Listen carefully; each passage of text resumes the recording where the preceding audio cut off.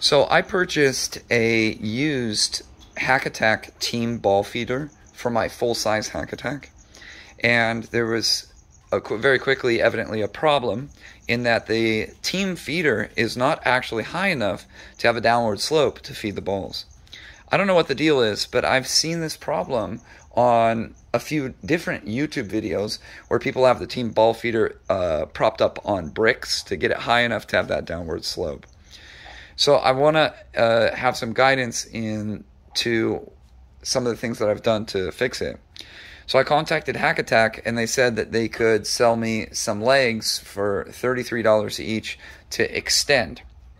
And I'm not super keen on spending $100 just to make it a little higher. So here's the process that I did. First is I had to separate this sleeve right here from this lower part on the leg.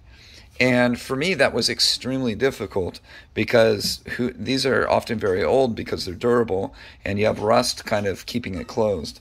So some tips on that: you have to get some penetrating oil, apply some heat and a hammer, and then hit. The penetrating oil goes in, let it sit. And one of the tips is that if this on the bottom is easily removed, you can put it on the bottom of your leg that you're trying to remove, and then, one second here, and then when you're trying to remove it, you're able to stand on it and kind of wiggle it from side to side as you get out. So that was the kind of eureka moment combined with those three things. So I measured this to be 1 inch. My thing says 1 inch, but I go to Home Depot to get a 1 inch replacement pipe and cut it, a foot higher. But the 1 inch pipe does not fit in this, even though it measures out to 1 inch. It must be like fractions of a millimeter smaller than 1 inch, but no 1 inch pipe would actually fit in this. So it's non-standard or something like this. So that was kind of a dead end.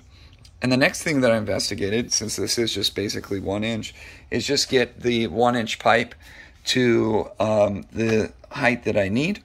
But because I need about 6 feet, and the pipes are sold in 10 feet segments, or even 7 feet even, so height, you're looking at 3 10-foot pipes you have to buy, and it's better to just buy it from Hack Attack. So, what's the cost-effective solution? Well, what will be enough for me is normally this goes into here, so there's plenty of leftover pipe in this segment.